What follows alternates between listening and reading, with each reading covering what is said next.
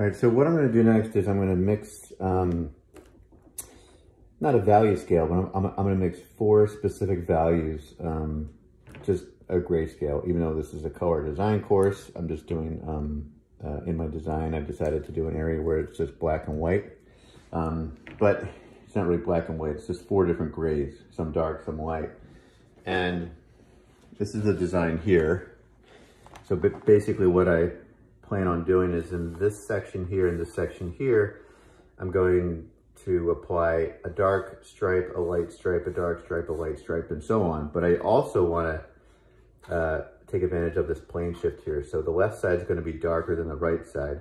And up here, it's going to be flipped. The right side will be darker than the left side. So it's going to look like a plane shift. So it'll look like a light source is hitting from one side and creating a shadow on the other side. So basically what I'm going to do is I'm just going to have this, before I do anything, I want to have black on the exterior, not white, because white's going to be too close to, or the lighter value is going to be too close to the value of the paint that's here. And I want to somewhat outline it or make a contrast of some sort. So the value contrast will be really good. So if this side's darker, I'm going to have a number 9 here. Sorry, I have all this stuff underneath here. And I'm going to put a number 3. So it's going to be 9, 3, 9, 3, 9, 3, and so on. And then this side, because I like to do 2 steps. So I'll call this a 7 and a 1, 7 and a 1, 7 and a 1, and so forth. And then up here, I'll flip it. I'll put 9, 3 on this side.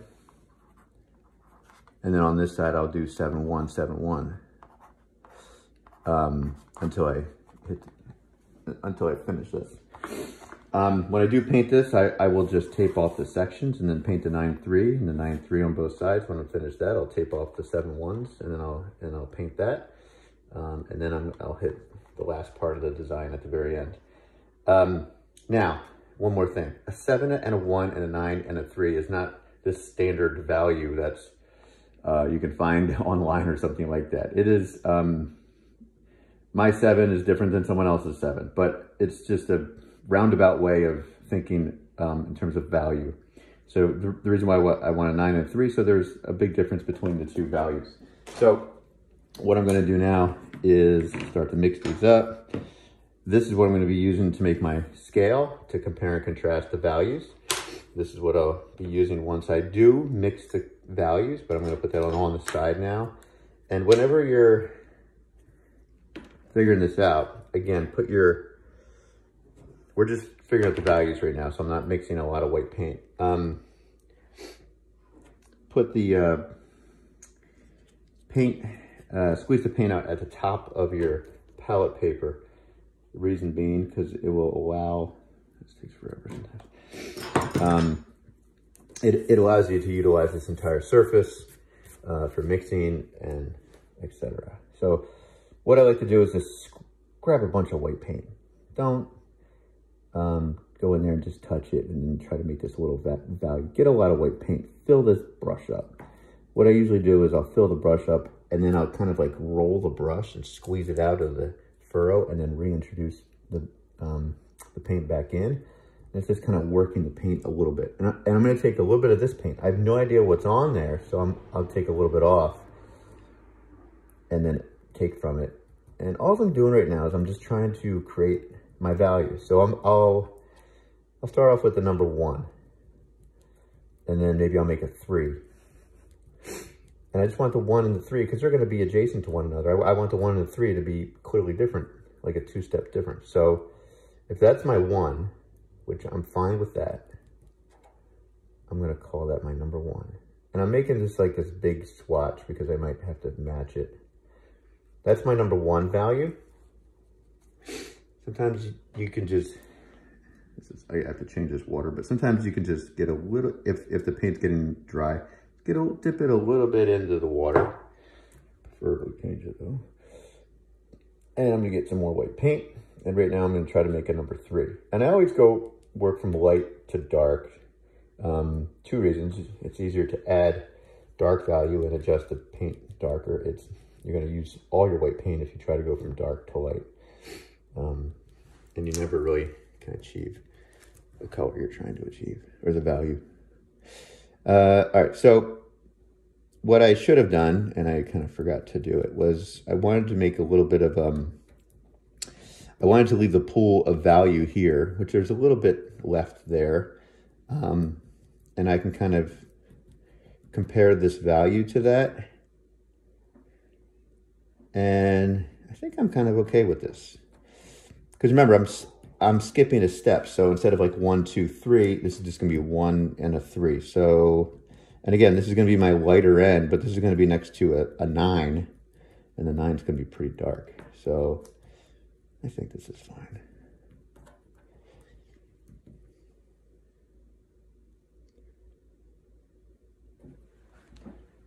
Now, I'm hoping there's a lot of reflections around here. I'm just hoping that the camera can pick this up. So that's a big value shift, I think. It's a 1 and a 3, and I'm good with that. Now I'm gonna start to make my, should I do a 9? And then a 7? I don't know, let's see. Because the 7's kind of like in the middle. In this case, I'm going to just use a lot of black paint. And then the white that's already on my brush will mix with it. Yeah, I think I need to make a 9 first, and then I can go on a 7, which completely contradicts everything I just said in terms of going light to dark.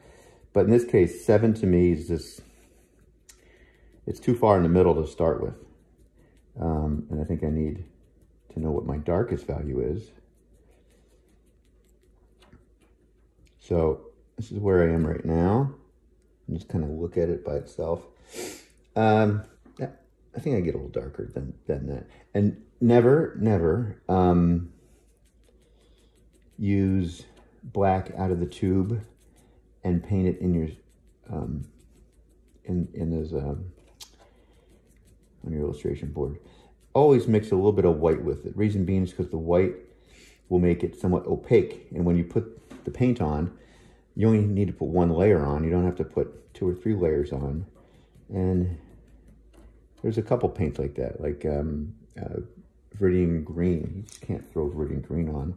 It's a glazing medium traditionally in oil paint, and you can kind of put it on really thinly on top of things to change the color, but it's designed to be transparent is what I'm saying. So if anything's transparent, then you're going to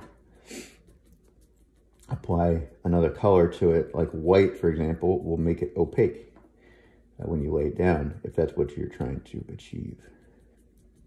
And with this flat painting stuff, that's what we're trying to achieve. So I'm going to put this next to that. That's a big shift, right? Dark, light. I'm okay with this being a 9, okay? So I think I'll go with that being a 9. And then I'm going to mix, I'll just take this white paint that I had here. I'm going to leave a little pool here, and I'm going to start to mix a little bit like right next to it. That way I don't have to put it here or put it there to see if it's lighter, because it will be, this will be the plane shift. And the nice thing about this is when I mix my values with this, all I have to do is match that, and I'm good to go. And I can make my cups. And I'll try to make 1 cup in this video. I won't do them all because it will bore everybody. So I can already see that there's a nice value shift between here and here. And it's about the equal shift between here and here in terms of how much of a step lighter and darker. So I think I'm fine with that. And then I'm just going to paint it here to see if there's a nice shift between this and that. And there is. So you can kind of see that this would be a 9. This is a 3. This would be a 1. And this is a 7. If I want to get a little bit more white in there, I can, but I think I'm good. I think I'm good. I think this is going to work. And to be honest, this is going to be a really bold contrast compared to this like delicate color here. This really subtle variation of gradients. The dark black and white is really going to pop. Almost to a point where I'm nervous that it might take up too much attention, but that's okay. All right, so the next thing I'm going to do is, since I have my colors selected, or values in this case, because it's ivory black. I should have been a little more prepared and gotten a new napkin thingy. And I'm just cleaning my brush off. I'm not going to use it now, but I'm cleaning my brush off. For the moment, I don't think I have it here. Perfect. Especially when you have a dark value like this on there. You don't want any remnants of this in your brush. It will, when you try to mix another color, some of it will come out and it will influence the other color, start to desaturate it. You don't want that. All right, so what I'm gonna do is I'm gonna mix one first. And I've done this in some previous videos. You can keep this section here and put a new piece of palette paper down, but in this case, I don't think that's a big deal. I think that's plenty of white paint for what I'm gonna mix. If you see in my other videos, I mixed a whole lot here and I'd only used a little bit. So I have that much left. That's probably a little bit too much at the moment, but it's okay. I have enough for what I'm doing, I believe. If not, I'll mix some of this with the other stuff. And then I just need a little bit of a little more ivory black. This stuff's pretty potent, so that's probably all I need. Maybe a little more, I'm not sure yet. I'll just grab a little bit here. And I'm gonna mix this up.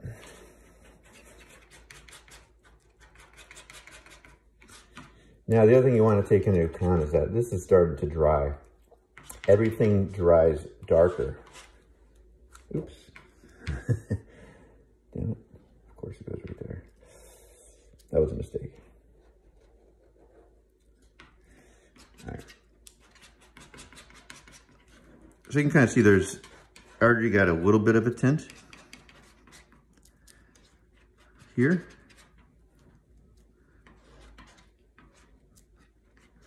I don't know if it's too much lighter or darker. I just don't know what's going to dry. I'm just going to make it slightly darker. You do want a little tint to it, because when you lay the paint down, you don't want it to be as white as the board for two reasons. One reason, you want it to look different than the board. And the different reason is if you tape on top of it and it's the same value as the board, you can't really tell where you're taping, especially if you have to leave a little sliver left. So it's nice to have a little tint to it so you can differentiate the paint from the board you're painting on. I'm gonna take a little bit more, a little bit more.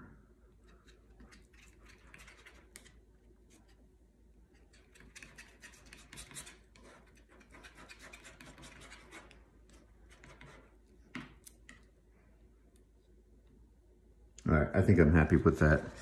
It's still a little lighter than there, but I know it's gonna dry darker. I just thought that was a little too light.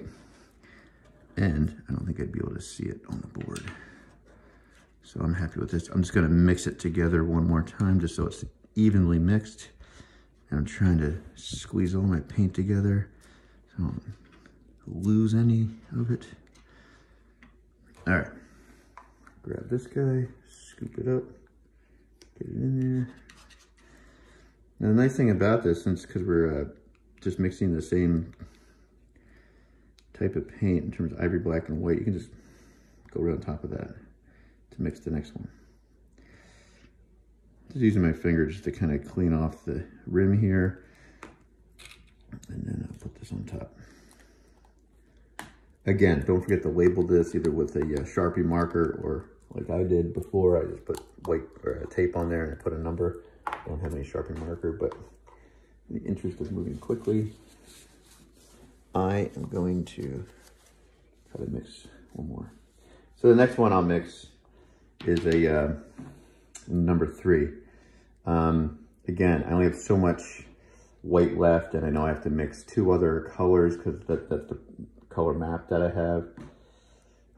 Let's just hope that's enough. I think that's enough because I think I want to save the rest, well, a good amount of this for the next one. And to be honest, the 7 and the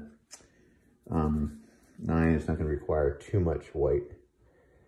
So I'm going to mix this, maybe a little bit more.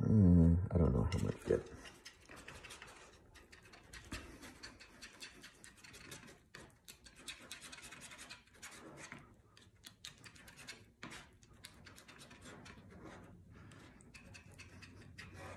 I can tell it's not even close yet. Let's take a little more.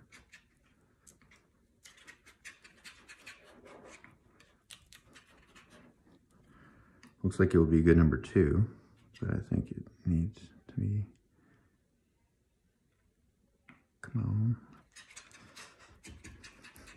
I will say oil paint's a little bit more flexible to work with. This stuff dries pretty quickly. And I know there's stuff you can buy to slow it the drying down, like retarder and stuff like that, but I don't have any of that with me.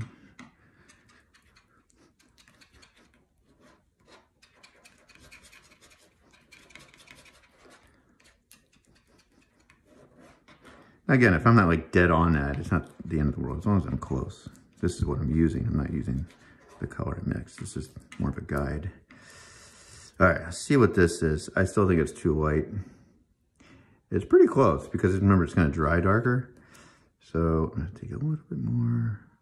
It's hard because I can't tell exactly how much is on there, how much will influence. And I hate going darker because then you gotta add more white. And the anxiety level goes up because you're freaking out. You gotta buy more paint. I don't wanna do that. It's getting closer. I think I can go just a little bit darker.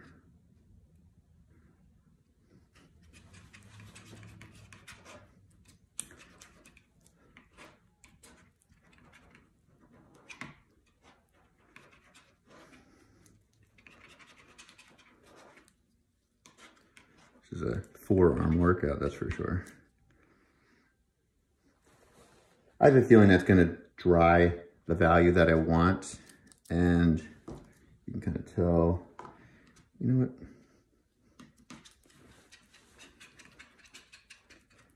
I keep inching to go a little darker every time. I'm just going to do it. I'm just going to do it.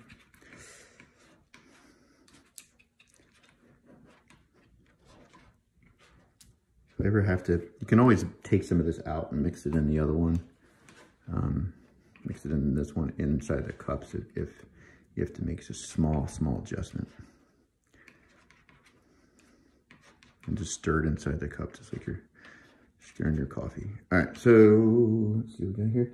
That's pretty good. I think it's almost too perfect to the value there. It's probably gonna dry a little darker than that, but that's all right. I think I'm good there.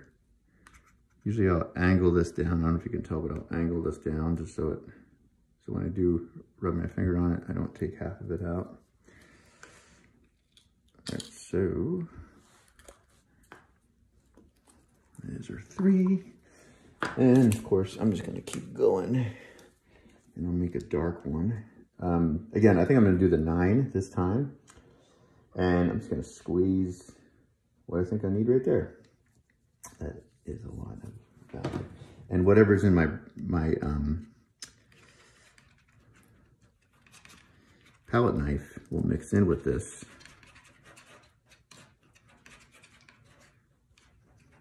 And then I just see what I get, which really didn't affect it that much. As I'm just trying to stir this around, make it as even as I possibly can. I keep grabbing white that's all the way around the exterior and prevents it from evenly mixing, but it's getting there. I think I can probably use this white that's there. I might have to stir a little bit more out, but I didn't use that much white. I feel pretty good about that. I have plenty left for the other part of the painting project.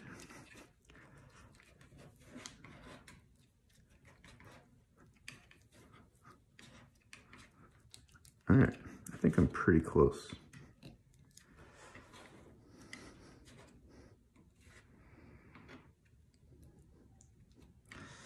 What I'm gonna do, take this from there because I keep accidentally hitting more white and I just need to mix this up.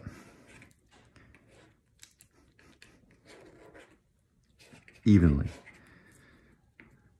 All right, there we go. So I'm gonna try this out. It's a little darker than I have there.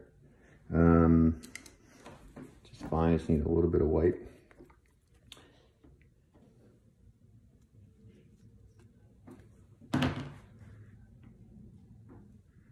bit, it's not too much. It may have been too much.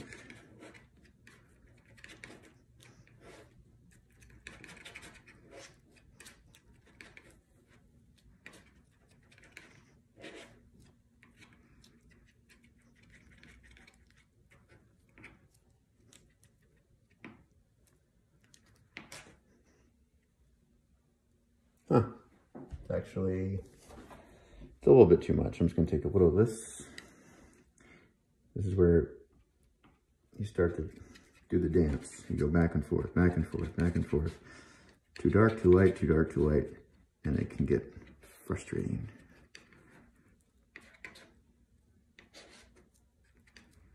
But take your time mixing. This is the most important part. All right, let's see what we got now. I think I'm okay with that. I'm just going to do a little bit more value or black.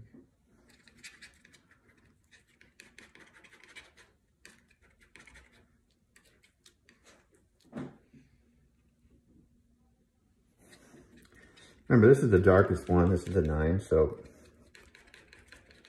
heck, if I want to go darker, I want to go darker. I'll use all of this. I think I'm changing my mind right in front of you guys.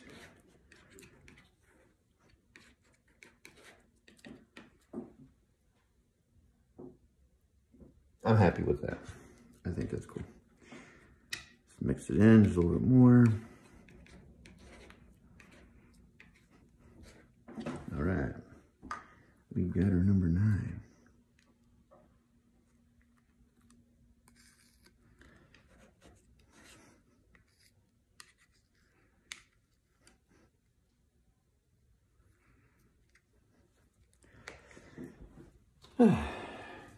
That will be the darkest value. Now, the reason I didn't go super, super dark is because I don't need much of a contrast on my painting. It's pretty light. The values that I have there are pretty light anyway. I could have gone a little darker there and still get the opacity that I wanted, but in this case, no. So the last thing I would do is I would mix up the number 7, and I would try to match that. But I'm going to turn the video off now because I think you can figure that out on your own at this point, so this video is not forever long. See you later.